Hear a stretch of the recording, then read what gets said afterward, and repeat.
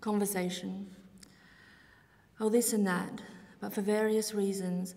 the season and the change in season, the season of grief and retrospection, the rooftop pulled from the childhood house, and the internal doll in its stuck seat, that is, the fictive soul in its brute cathedral, and because of memory, maybe, and organs in niches, and the beat to things, and the knowledge that the body is the soul and vice versa, but that false distinctions are sometimes meaningful, and that difference, all difference, is just distance, not a state, not a nation, and because nothing matters, not really, or everything does, I don't mind being an animal at all, because a sentient thing is nothing else. And because toward matter I feel neither love nor hate, but the kind of shuttered Swiss neutrality a watch might feel for time if it had an animal's sentiments, knowing itself a symbol and function, knowing itself a tool. And because I feel the dull culmination of various phenomena informing me and am that culmination, I feel ill in some small way,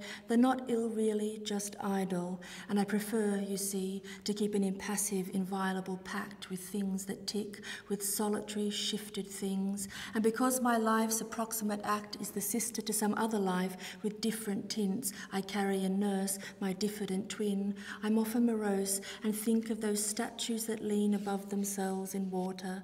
those fountains, stone, with commemorative light, with disfiguring winds.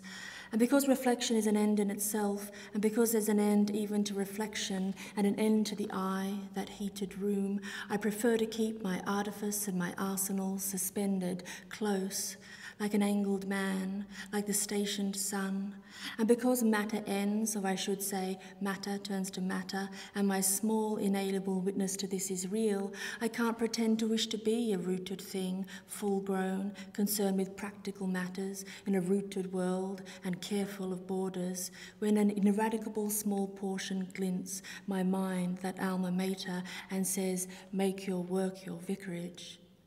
I put off going back.